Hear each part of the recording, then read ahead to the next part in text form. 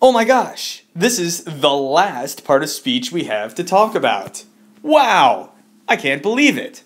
We're going to talk about interjections. Interjections is a great way for us to finish our discussion of parts of speech because they're really easy and very uncomplicated. Interjections are words that express emotion but have no other grammatical function. You can often identify an interjection because it has an exclamation point right next to it hanging out in the middle of a sentence. How weird is that? Here are some sentences with some example interjections in them. "Drat!" exclaimed Oedipus. "I've blinded myself." Ow! That's what Oedipus might say after he stabs himself in the eyeballs with the pins from his wife's dress just after she committed suicide. He's using those interjections to let us know exactly how upset he is about that situation, but they don't have any other grammatical meaning in the sentence.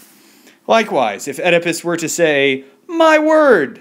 Apollo is about to imprison me in a maddeningly ironic cosmic mess," he would be using an interjection.